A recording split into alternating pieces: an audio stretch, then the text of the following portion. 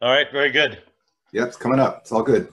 Very good. So I'm Chuck Derry, Gender Violence Institute in Minnesota, North Central US. And I'm going to be talking primarily about how do we reshape environments and change the outcomes. So how do we attend to the environments that are causing so many men to be sexually abusive and physically abusive towards women and harassing women and creating this world of threat and fear for women and limited opportunities compared to men. So we'll be talking about that. And so I think the Me Too is an excellent, has really been an excellent cultural phenomenon to me. It's like I've been doing this work since for 35 years, since 1983, and this is the first time that I've seen some distinct consequences. So talking about intervention and primary prevention. So intervention is responding after the harm has occurred. This is the first time I've seen distinct consequences for men at this level of influence and power throughout the United States being called out, and then people actually listening to the women, and actually caring about what happened to them and not blaming them, but actually holding the men accountable. So this is an important part of our work as we work together with women in partnership to hold men accountable, ourselves and others accountable. And so this is intervention pieces. My main focus is going to be primary prevention, but I want to note this as well, because the intervention and primary prevention together is what is going to change these social norms.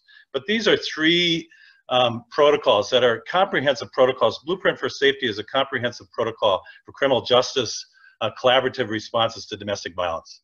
The Sexual Assault Response Team is a connection again for sexual violence and the collaborations between criminal justice and advocacy, victim services programs, and the health community. And then the Battered Women's Justice Project has SAFER, which is a new protocol they designed for child protection and custody evaluation, where domestic violence is involved. But again, this is where I'm going to focus. Primary prevention. So how do we stop this before it starts, right? How do we reshape the environment that creates this much violence towards women and girls and children and boys, right? What are the norms that support these actions? What are the things that we just take for granted we don't even think about? A lot of this behavior is invisible right in front of our eyes, and much of it isn't either as well. And one of the things that happened for me is in about 2005, I co-founded the Minnesota Men's Action Network, Alliance to Prevent Sexual and Domestic Violence. And about that same time, the Prevention Institute came out with the spectrum of prevention.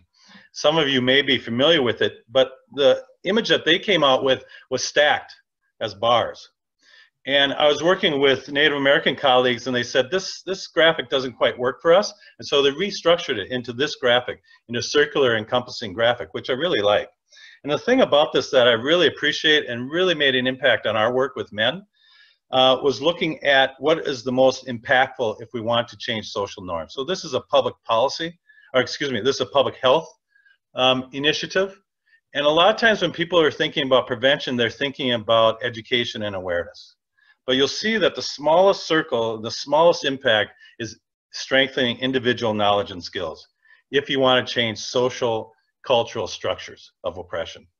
And we know this historically through many, many different kinds. I mean, Magali brought up last website about socio-ecological model, which this is fashioned after, and talked about smoking.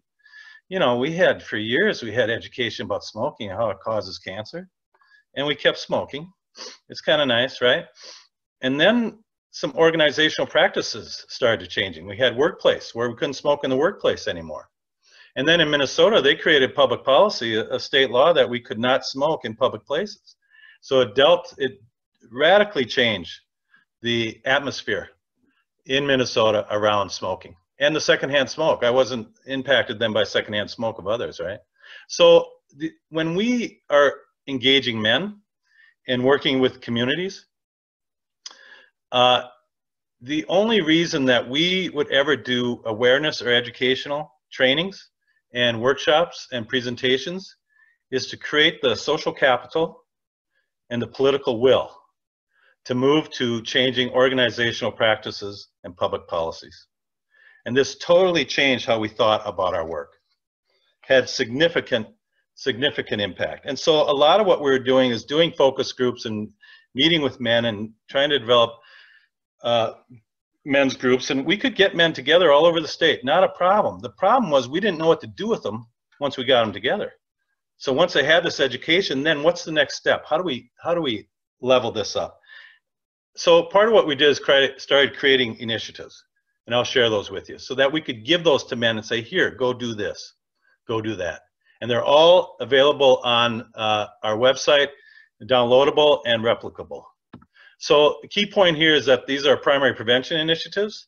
So they focus less on individual behaviors and more on changing the environments that shape those individual behaviors, okay? So one of the first things we did was the Clean Hotel, Minnesota Clean Hotels policy.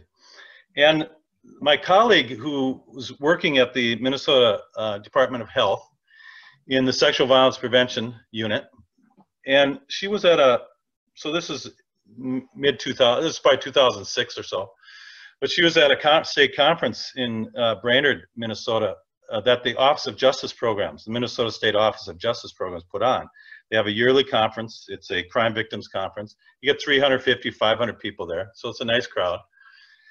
She spent the whole day in workshops, presentations about sexual violence prevention and attending to sexual violence victims appropriately.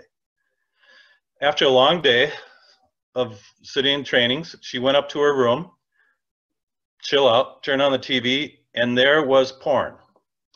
The adult pay-per-view pornography was on the TV at this resort conference center. And she's going, wow, okay, I just spent the whole day talking about sexual violence, and now I go up to my room, I don't even leave the building, and I go up to my room and here's porn. And when I talk about porn, this is what I'm talking about. I'm not talking about sexually explicit material in general. I'm talking about this type, the type that objectifies and exploits its subjects, predominantly women and children, while eroticizing domination, degradation, and violence. And there was a great study in Boston in 2007 that took the top grossing pornographic films and coded all the behaviors that was happening in pornography. 90% of the behaviors were physically or emotionally, verbally aggressive, right? 3,376 different acts of verbal and physical abuse in porn. And so this is why we thought, okay, I spend all day talking about sexual violence, and then I go up to my room and here sexual violence is on the TV for what, my entertainment? What do we do about this? So we created the Clean Hotels Initiative, and this is predominantly, it's a model policy. And what it is, it's a travel policy and a meeting and conference center policy as well. So in this policy, for organizations, businesses, any type of organization, of course, that you will only reimburse your employees when they travel and if they have to stay overnight. You'll only reimburse them if they stay in a hotel that do not offer pay-per-view pornography in their sleeping rooms. And also you have a policy that your organization, whether it's your campus, your church, your county, your state, will not set up meetings and conferences in facilities that sell adult pay-per-view pornography as well. And basically what this is a small divestiture policy. This is these organizations and these businesses and these communities saying, I will no longer support and give my money to businesses who are profiting off of women's pain and exploitation. Won't do it. And so I'll give you an example how this worked. So this is about getting to the revenue stream. We didn't go around to every hotel in Minnesota and try to convince them to pull the porn because of its impact, right? We went to the revenue stream. And a good example of that is that the county in southeast Minnesota, Winona County, adopted this. We worked with them to adopt this ordinance so that all county employees, if they stay overnight in any hotels, it has to be a hotel that does not sell adult pay-per-view pornography. So there was a large statewide conference for law enforcement in Minnesota, in St. Paul Holiday Inn East. St. Paul is the capital of Minnesota. And a big conference, and the chief deputy of the Winona County Sheriff's Department contacted them and asked them, do you sell adult pornography? Do you sell pornography in your sleeping rooms? And the woman he was talking to said, yeah. And he said, well, I'm sorry, then my officers, myself and my officers can't attend. We can't stay overnight. We'll come to the conference. It's a 2 or 3 day conference. We can come to the conference, but we can't stay overnight in your hotel. She said, why? He said, well, it's because of pornography, and it's not the sex, it's the violence. So he's tying the sexual violence that was tied to pornography and the impact on the culture. And she said, oh, wow, okay. How long before you have to make a decision about where you and your officers can stay? He said, oh, about 10 days. And within 5 days, he got this email from her. Please rest assured that we've always had the ability to shut off the adult options in guest rooms, but we have actually taken it a step further to improve our government business. Bang. This was the whole point of this policy, is getting to the revenue stream and letting them know that they will not make any more money from us. We won't participate in them profiting off of women's pain. And so it's very nice to see this email, and it worked. They pulled the porn. Simply because one officer called and said, we won't come, and they pulled it, just like that. And this is downloadable. The Winona County policies and protocols are downloadable from the website, Gender Violence Institute website as well. So the next thing we did was we thought, okay, if we're going to do primary prevention, we want to shape the social norms and the social environment that supports violence against women and sexual harassment and degradation. What's a sector that we should focus on? What's a sector that has impact? And we came to this, right? We came to sports. And we started focusing on sports, and we focusing on coaches. And what we know is that research has shown, and you talk to adults who grew up in sports, they'll say the second most influential adult in their life was their coach. You know, second from their mom and their dad, right? Or their other caregiver, whoever it was. But they had amazing potential. So we decided to do a training, an online training called Coaching for Change. And it's about gender equity and respect, how you create a team culture of gender equity and respect. And one of the first things we did was that we connected with the Minnesota State High School League, because we're thinking, how do we institutionalize the goals and objectives of this training, right? Using the spectrum of prevention again as a guide in our work. And so we thought, okay, let's talk to Minnesota State High School League, because they certify all coaches in Minnesota. You can't coach in a high school in Minnesota unless you have certification from Minnesota State High School League. So we thought, okay, let's start from the beginning with them and see how we can create this training in a way that they will accept for all coaches in Minnesota. And that was a key thing with them for us, is this has to be for all coaches, all sports, boys and girls sports, et cetera, which we did. And basically it gets into what are the social norms, what are the culture norms that support sexist oppression, what's courageous conversations that coaches can have, what are red flags if you see some of your youth that may be experiencing violence at home or in their relationships, and what are resources. And so just to give you an example, some of the stuff that we did, you know, so this is a 16-year-old, 17-year-old's bedroom, a boy's bedroom. So what's on his wall? When he wakes up in the morning, what's the radio, you know, to his radio alarm? What's the music? What are lyrics coming out? You know, when he looks down and grabs a magazine off the floor, is it Sports Illustrated, swimsuit edition? You know, what are all the, when he pulls on his jeans, just pull on his jeans to go to the bathroom. What's the advertisement that's tied to those jeans? And what are the messages that he's getting? So we're just, again, teaching coaches to look and to see all these cultural norms that we've taken for granted that shape men's and boys' behaviors. Same thing with girls. Just even when they get up in the morning, what are they surrounded with? We're not even talking, they haven't even left their bedroom yet, right? What are they surrounded with? What are the messages they get about what it means to be a girl? And then we set them up with interactive kinds of trainings about when they have these courageous conversations, when they see these moments. So here's an example of two guys, you know, one guy took a picture of his girlfriend without her knowing it, right? And she's semi-naked, and he's showing it to his friends, and his friends saying, oh my God, man, you gotta send that to James, holy mackerel, right?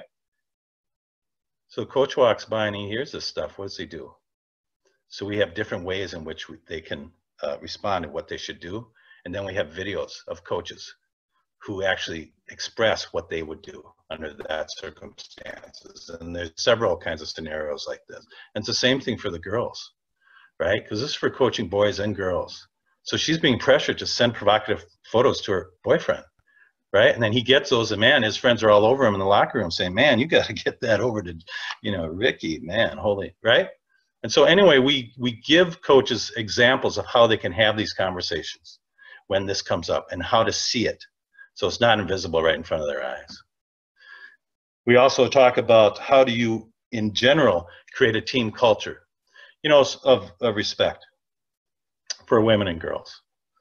The Minnesota State High School League we didn't know they were going to do this in the beginning. We took a risk, but in the end, they did actually mandate this training for all Minnesota State High School coaches. So 25,000 coaches, for them to get their certificate in Minnesota, they have to take this training on gender equity and respect. And we also did a parallel program on community athletics. So the high school version is geared towards 14 to 18-year-olds.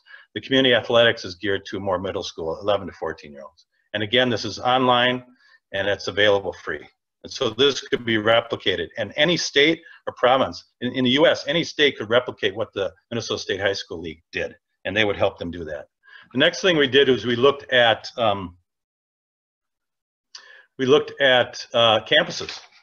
And where's the most dangerous place for campuses on campus? And that's parties, right? So created the best party model. Be equal, safe, and trustworthy. So what's the environment within that party that will impact whether it is safe or not for women? And we talked to college-age women and asked them, when you walk into a party, what do you look for? And they said, this is what I look for in their environment to see whether it's safe. And so then we created this best party model related to that. Now, businesses know how to do this all the time. They know how to set up environments. Like if I'm in a coffee shop, how do people act? Right? You're sipping coffee, you're having a little conversation. Maybe you're on your computer, you're on your phone, whatever, right? It's very quiet, right? What about sports bars? How do they set up that environment? Well, you're screaming, you're yelling, yeah, yeah, yeah. Now, if you act in a coffee shop like you do in a sports bar, what'll happen? You'll be asked to leave. And, you know, if you're in a sports bar and you act like you do in a coffee shop, your friends will look at you and say, what the Chuck, what are you doing, man? They just scored a goal. How come you're so quiet? So again, it's about reshaping these environments so that you can have wild parties. And this isn't about abstinence, because if you have abstinence, no one's come to the party, right? How do you have a wild party and eliminate the possibilities and threats of sexual violence? And this has opened so many doors. It's been amazing when we're on campuses. I apologize for the ringing. When we're on campuses, this opened doors for, you know, if you go on campus and you talk about sexual violence, people go, oh, you know, it's not a very fun conversation.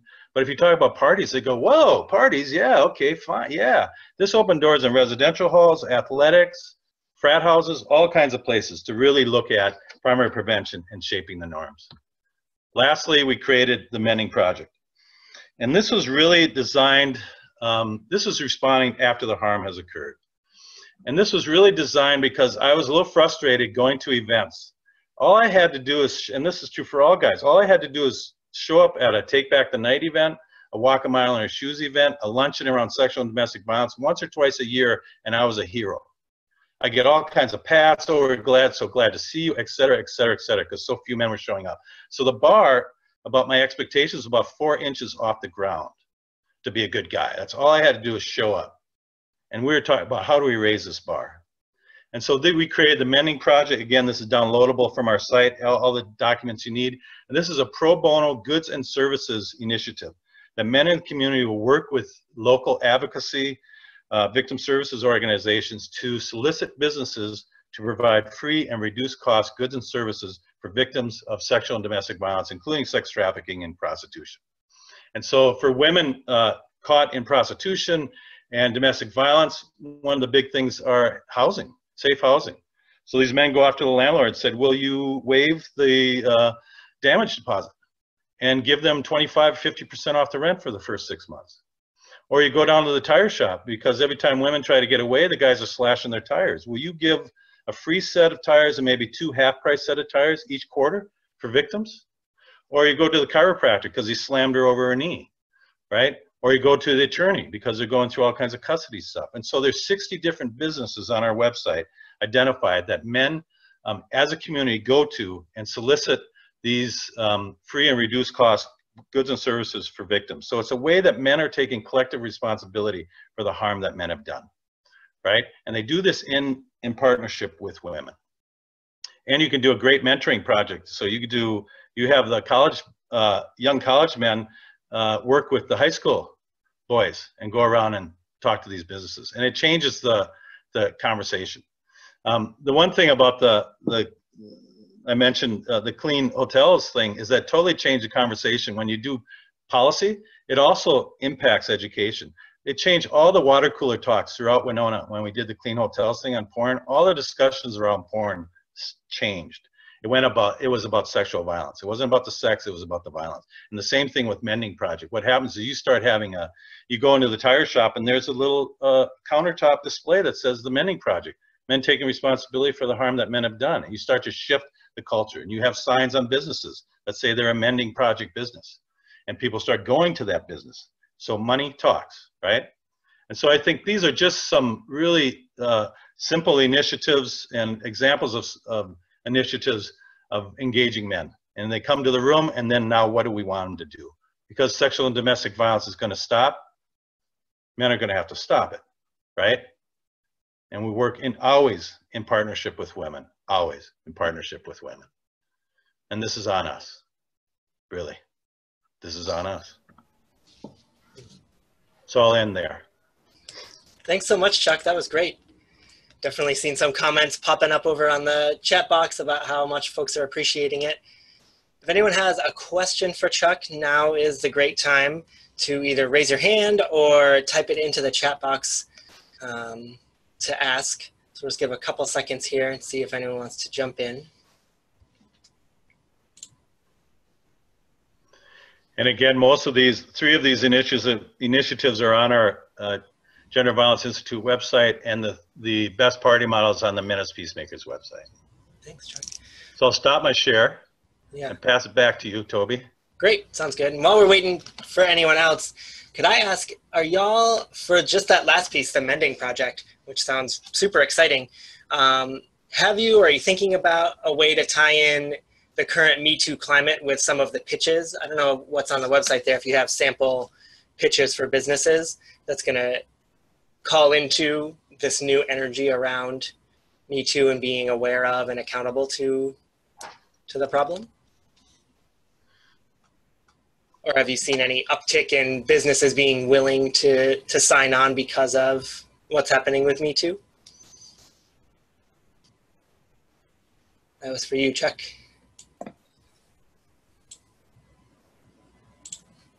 And you're on mute. Yes, I am. I'm sorry, say that again. Just curious if you've seen either an uptick in businesses being willing to sign into the Mending projects thanks to the efforts of Me Too, or if you're thinking about some way to like craft language around talking about Me Too in a way that's not co-opting it, but is using that energy to get more people involved. I think it's a fairly new initiative. And there's actually a group near me, a town of about 120,000 men who are just going to be gathering here in a couple of weeks to begin this initiative in that town. But I think the Me Too is an excellent opportunity. I think speaking to that, and it has gotten the attention of men. And so now how do we direct that attention? And how do we do that in partnership and support for women? So I think it's a very good time for businesses and an excellent time for bringing this kind of mending project into the communities. Awesome. Thank you. All right, so I don't see anyone's hand up. I didn't see any questions in the chat box for now, so we'll have some more time at the end if you're still thinking of what to ask. And Russ is making a motion. There is one. Somebody's got their hand up. I didn't know how to. I was trying to find where to raise my hand. You all right? Sorry. But I did have a couple of just real quick questions on for Chuck. Great presentation, wonderful initiatives and programs. The Clean Hotel Initiative or program, how is that? So as far as primary prevention leading to policy and influencing policy, so you were talking about how it influenced kind of state or local policy. Did you all evaluate the actual hotel's policy on like sexual assault or domestic violence, or any of their protocols or anything like that, so that you not only addressed kind of the violent